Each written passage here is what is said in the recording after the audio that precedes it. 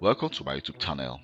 In this video, I want to show you how to solve a situation whereby you try to send an invitation using the remote assistance and you receive an error message which says this computer is not set up to send invitation.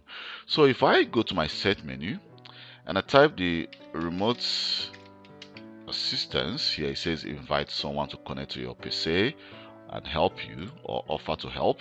So you can see we have two options here. We have the invite someone you trust to help you or help someone who has invited you. So if I try to say invite someone you trust to help you, you can see I receive an error message which says this computer is not set up to send invitation.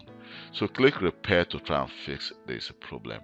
So how do you solve this problem? So first of all, what you need to do is, let me just go to control panel. Here I'm going to open the control panel, and on the control panel we can go to system.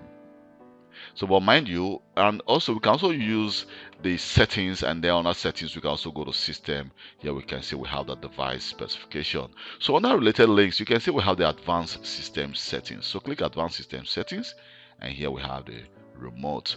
So on our remote you can see that it says allow remote assistance connection to this computer. At this moment this is actually turned on. So what we need to do is we need to turn this on. So let's click advanced.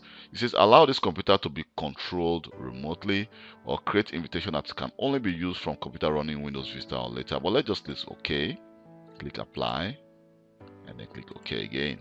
So if I just go back again here, let me cancel this and go back again to my set menu and then type remote assistance.